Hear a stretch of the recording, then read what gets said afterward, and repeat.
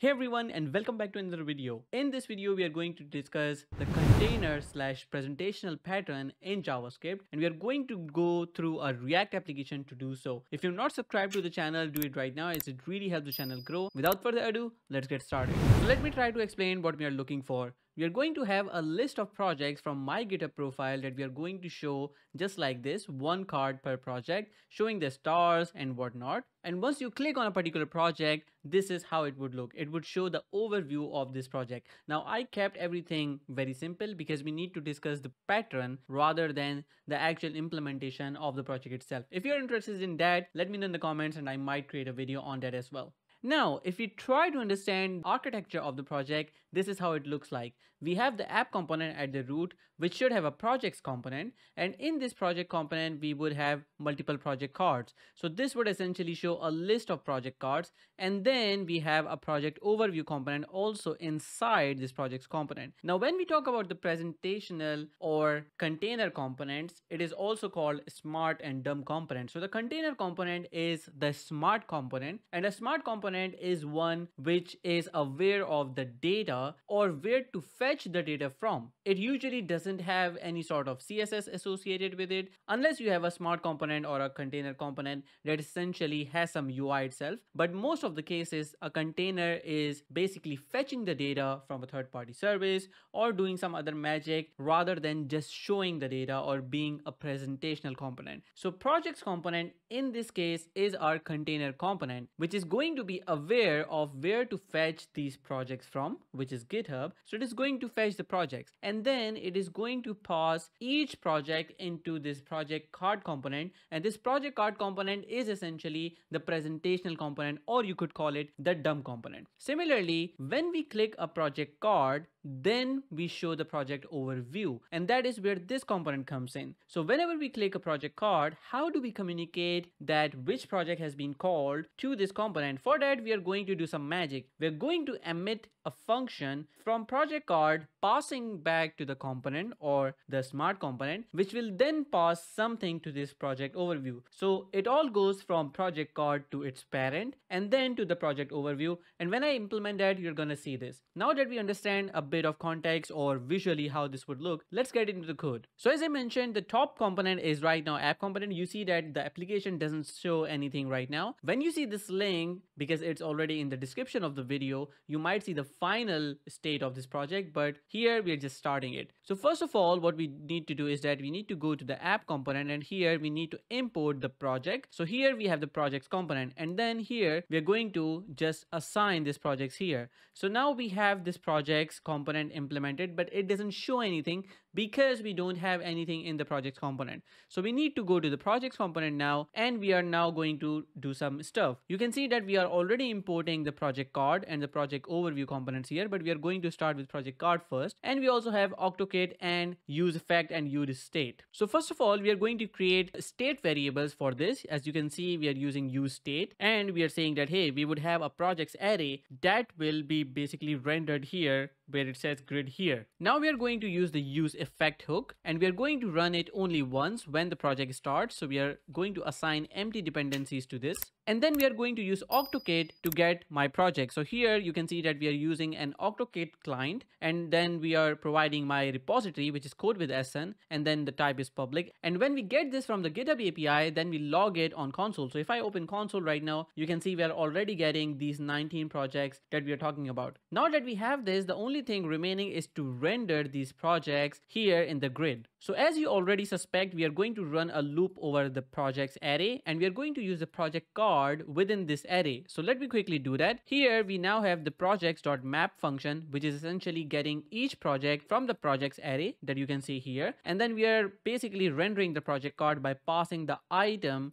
or the project as item prop. And if I go to the project card here, you will see that it expects an item prop, and then it renders all of the detail of those items. For example, you can see here we got the title, we also got the number of stars that you can see here. So all of that is right now being rendered in the project card component. So we have about 19 project cards right now being rendered within this projects component. So as you can see, this works. Now that we have this, you will notice that the responsibility of getting the data is still in in the projects component, which we already discussed is our container component or a smart component. So this project card doesn't have any idea where this project is going to come from. All it needs is a project or the project object, and it renders it. It has no other responsibility apart from just rendering the project itself. And that's pretty much it. That is the DOM component or the presentational component and its responsibility. Now let's talk about the clicking function. So when I click this particular card, I should be able to show this project overview component based on it. And to do that, I'm going to create a new state variable, which I'll call selected project. And we are going to also have a function to update that. And the idea is when I click a particular card, it should essentially set that particular project into this selected project variable.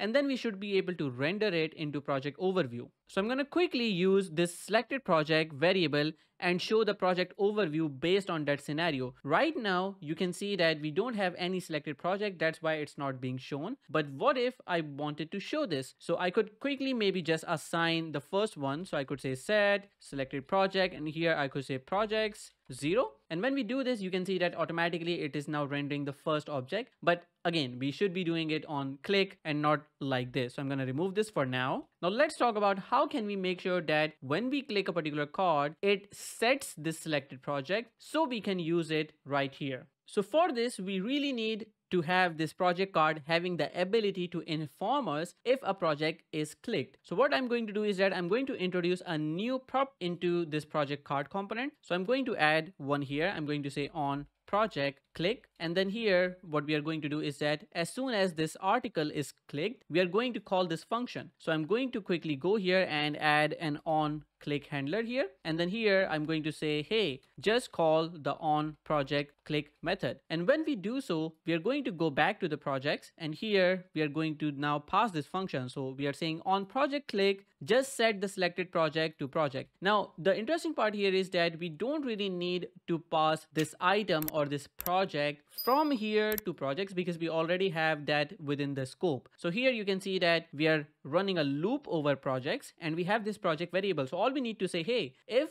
we click this item or this project, we essentially just want to set the selected project to that project. So when I click here, you see that now it says Svelte basics, although I cannot basically switch to anything else right now because this needs some more implementation. So I cannot now click on anyone else. Although if I refresh and if I click a different one, the first time I click, it's going to work. For example, let's go to ng hangman. If I click this one, you see that it shows the ng hangman one, which is good. Now let's talk about why this is not able to open any modal again, because when we click this for the first time, it essentially sets the selected project to that project and it renders this. Then when we close the modal, it still has the selected project set, but the project overview or the modal itself hides, so we cannot show it. And the project overview doesn't understand that we have closed the modal, so we need additional functionality around it. So what I'm going to do is that I'm going to basically pass this information of when a modal is closed. For example, here in the project overview, you see that we already have this close modal function, which is triggered whenever we close this modal. So when I click here, or if I refresh and try to do this again, you will see that when I click outside of the modal, it closes itself just like this. So this is working here and it calls this function, but this project overview doesn't have any way of communicating this back to its parent, which is projects. So what I'm going to do is that I'm going to pass another or create another prop here, and here we could say something like on modal closed or something like this. If we do this, we can essentially call this function, and that means that now I can go to my parent component, which is projects, and here we can use the same function. So I can say on modal close, and here I can pass this as a prop. So this on modal close is supposed to be a function, and this function is essentially going to set the selected project to null. When this happens, this is going to make this particular variable null, which means that now this is not going to show at all. And this component is going to get off the DOM, which means that now if I select another card, it will restart from scratch. So it will now go from a closed modal or an initial state of the modal to open state. So if I now save this and try this out, let's see what happens. If I click outside and if I click now, you can see that now it works perfectly, because when I click outside of it, it essentially calls the on modal close, which sets this selected project to null. And that's how this is hiding basically. So this hides, and then this component goes out of the DOM completely. So now our whole application is working as expected. So I'm just going to summarize this for you again.